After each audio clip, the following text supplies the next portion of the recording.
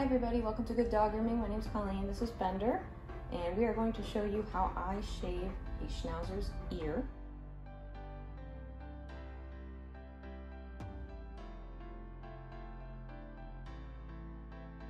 So I'm just using Bender as a demo dog because you'd be surprised how similar all dogs' ears are.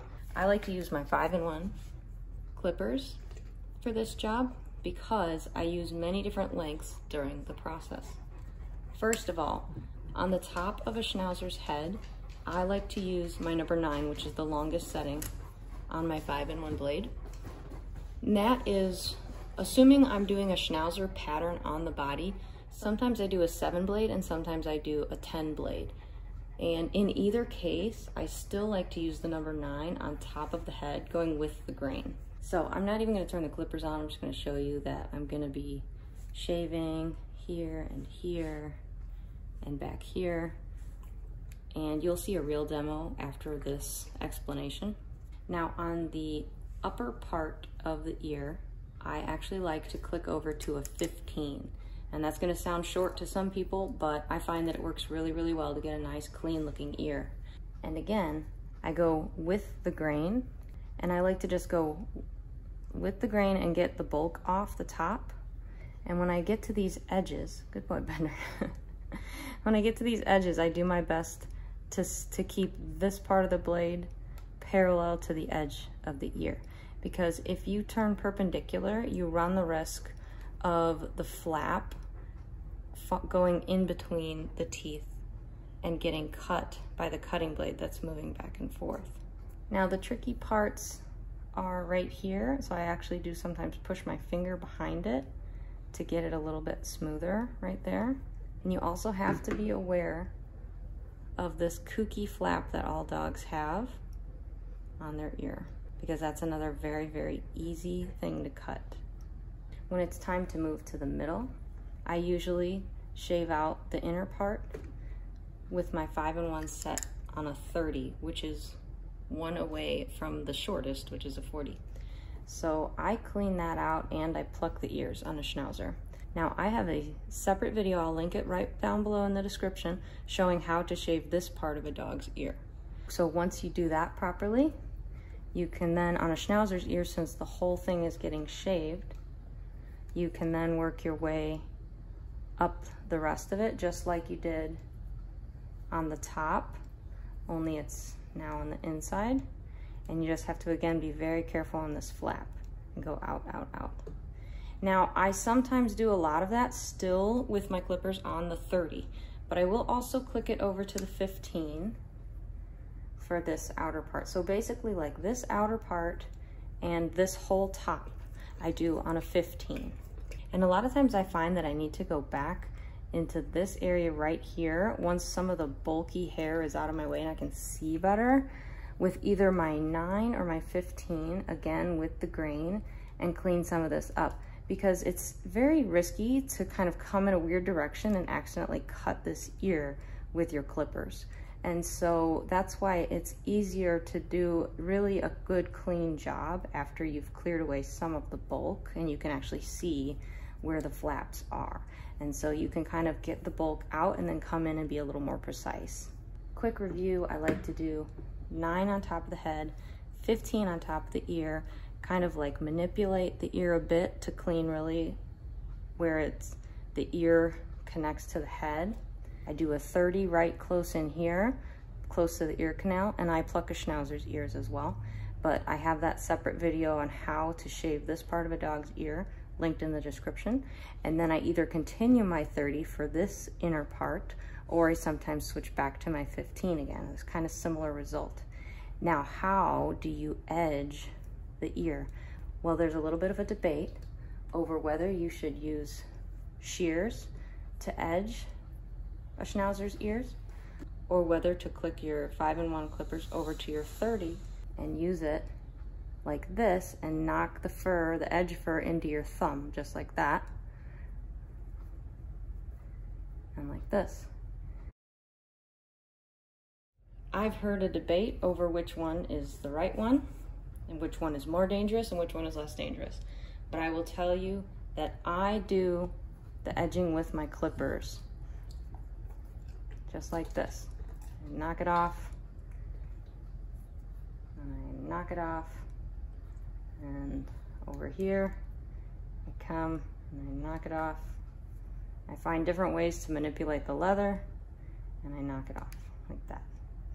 And I've had a groomer argue with me that shears are much, much safer to just cut, but honestly, I found that riskier personally. So it may be personal preference. I don't know what the best practices are supposed to be, but that is what I do. The last thing I want to mention about that method of edging the ears is that if the dog happens to have a scar, like let's say, you know, they've got like a little bite taken out of their ear, well, if you were using your scissors to edge, you could sort of hide that somewhat visually.